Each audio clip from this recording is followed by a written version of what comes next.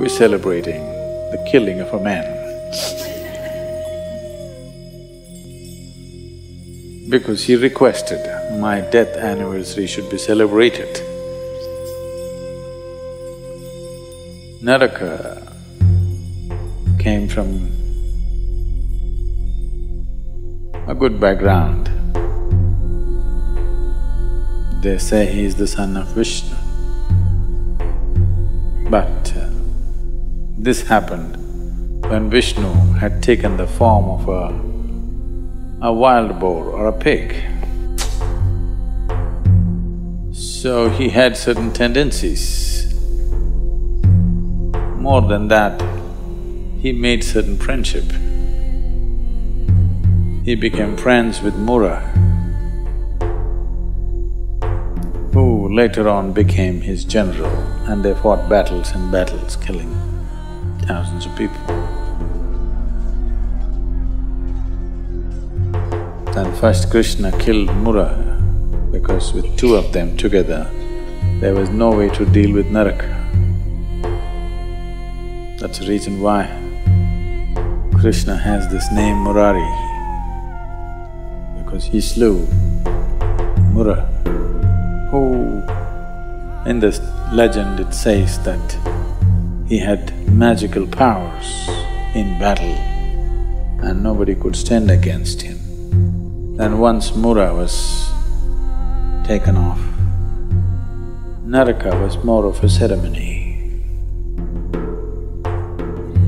So, this happens to a lot of people. At the moment of death, they realize their limitations.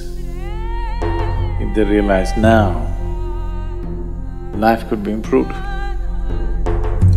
But most people wait till the last moment. Naraka is one of them.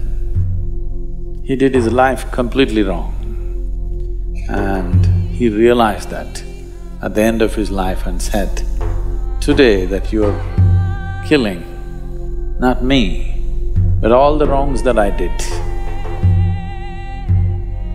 this must be celebrated."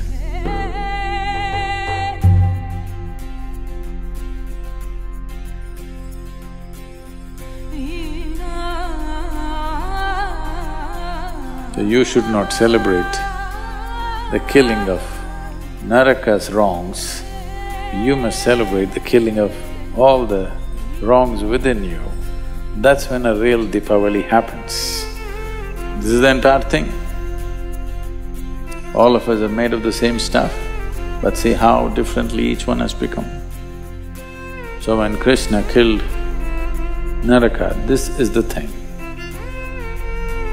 It is the contrast which made him realize, both of us are same, but see what I have done of myself and what you have done to yourself. So, this legend about Naraka being of good worth but going bad is significant. What it is trying to tell you is, even if you're born to your pig, it's still a very good birth. But it all depends what you make out of yourself.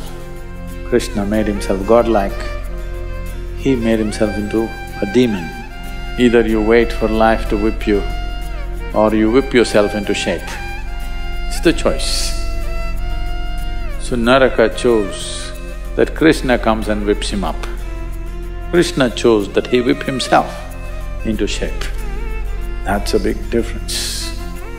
One gets worshipped as a god, another gets put down as a demon. This is all it is. So, tomorrow is a reminder. Let's light it up.